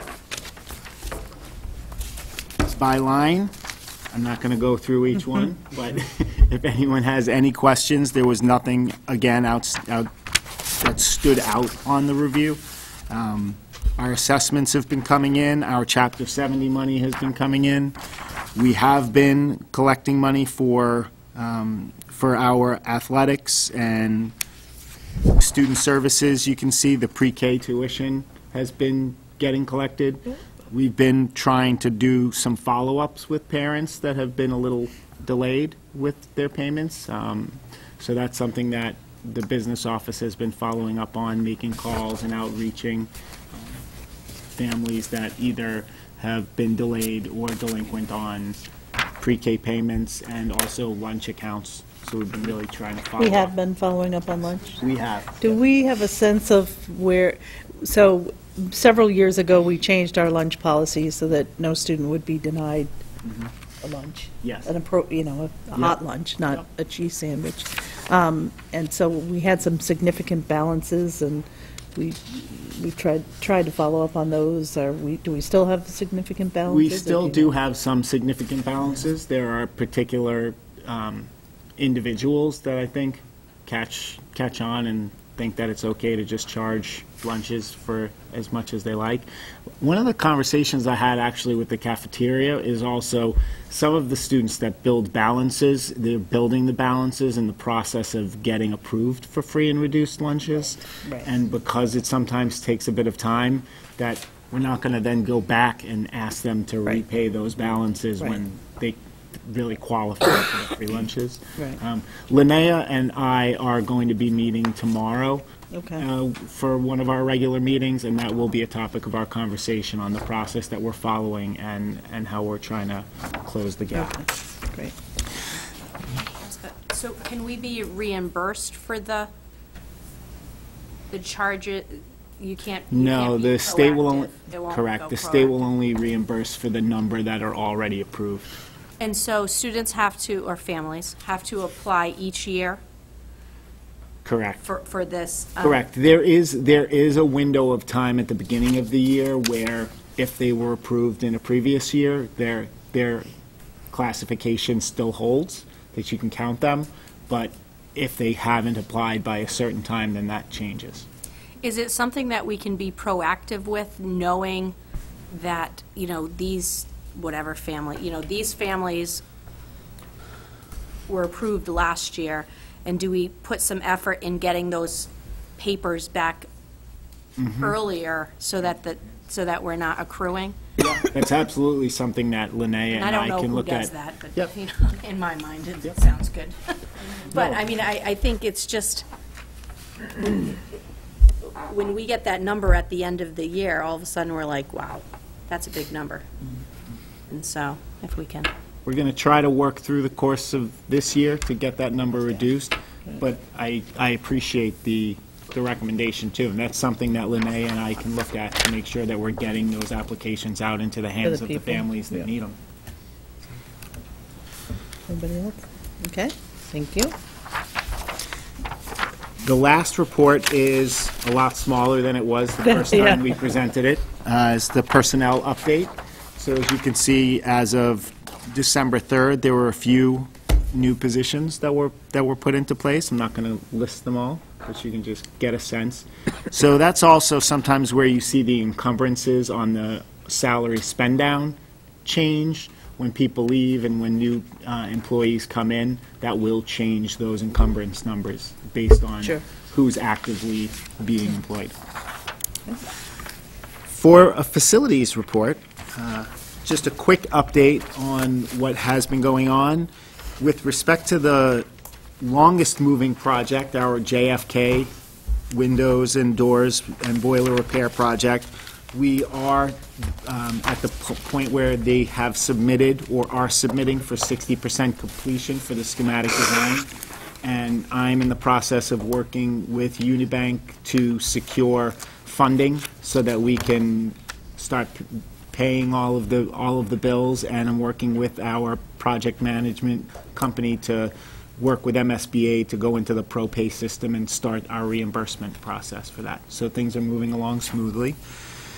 Millville, wonderful thank you to the town of Millville, who recently voted to approve the feasibility study on the boiler. So we've submitted all of the proper documentation to MSBA to take next steps with respect to that process. And as some of you heard already, we just received today a notice for our core renovation project that we had put in for the high school. We requested that, and we were not accepted into the program for the core renovation of the high school at this point. However, we were informed, as always, that we're welcome to apply for FY19. And they even sent the application directions. And they sent the application. So if there are any questions, and as always, if there's any questions, the detailed finances were also shared with all of the school committee members. It's like a 200-page package, so we didn't print it. I was looking to see if you did, 'cause you're Sticking with the reduction of paper. Yeah, there you go. If anyone has any questions on any of these reports or any facilities-related questions, please feel free to email me at any time. Thank you. Any questions for facility? Okay, anything else? Sorry, I do. Just so facility, BMR, high school, do we have a list of things that need to be done even though we didn't get accepted? So, Part of ours, we have a subcommittee for that though, right? Is that something we should do? So actually, one of the processes that I'm going through now is having, I have been having energy audits. These companies are coming and doing a full assessment of the district's envelopes of the buildings, the mechanical systems, the boilers, the HVAC systems that are in place. And my hope is to have a very detailed report put together for all of the mechanical and system needs for the district. Speaking of the high school, the fire panel process is also underway. The company that we engaged to look at the panel has been working with the fire department to put together their specifications. Thank you. Anyone else? All right. Any school committee members who have something they would like to share? Tammy? You might have mine. The birthday girl, go for it. I just wanted to say that the middle school girls, I feel like I'm just going to take your thing. No, I wasn't. You're good. Okay. The middle school girls basketball yesterday, and the middle school boys also celebrated a community family, the McEnany's. Mr. Tim McEnany is battling cancer, and all the kids kind of put together this fantastic day. They had all shirts made up, and they just supported this family, and it was. I only got to be there for like literally 5 seconds, but it was very touching, and I just want to send our best wishes to the McEnany's during this difficult time. Karen? I was going to thank Wendy for her workshop on November 28th. I know I left maybe 15 minutes before it was done, so I was hoping that we asked her to come back, or possibly are considering that for, maybe a end cycle process. But I wanted to thank her, and I thought maybe also anyone that didn't make it that night, if they wanted some one time with Wendy, that she might be willing to do that too. Yeah. So, And she did prepare packets, and I know She did. you guys got theirs. Yeah. and I just wanted to thank Dr. DeFalco for your communication up to this point. It is impeccable, and we can joke about how we're looking forward to reading your pages of Dissertation. review, but I say be careful what we wish for, Yeah. because We asked. bring it. Yeah. This is what we've been asking for, Yeah. and it's whether it's 15 pages of a summary or a 15-second video from you, I look forward to opening whatever you have sent. So thank you for keeping that communication open. And if anyone in this community is feeling like they don't have information, it's all there. It's all in front of you. So And we will, at our January meeting, have a discussion about how we all think that the superintendent is doing in his position and kind of his first assessment stage in that process that Wendy talked about. So we will do that at our January 9th meeting as well. We'll have our mid-year review. Yes, we will. Anyone else? Yep. Sorry. I did want to just ask again about the mixed grade classrooms at Millville. Can we get a presentation perhaps at one of the next meetings? I did ask. Okay. Absolutely. We had, when I did ask for that as well, and we had said perhaps once we have the first round of STAR data, so maybe not the January meeting, maybe the February meeting where we actually would have data to report. Okay. And then I also just wanted to shout out on the ice hockey, the co-op that we have with Bellingham. They were able to actually have a JV team this year with the number of kids. I think we have like 8 or 9 now from BMR that are playing, so it's going well. Varsity, they played their first game Saturday and had a tie, and they're playing their second game right now in Natick. And JV did lose their first 2 games, but it's a lot of 8th graders, but they're doing great. They're, Great. you know, they got to start somewhere. And we do have, I guess we haven't said this publicly, a new co-op women's ice hockey team. Yep. Cool. So for those who are excited about hockey as a women's sport, we have an opportunity, and I think that's great. The more the better.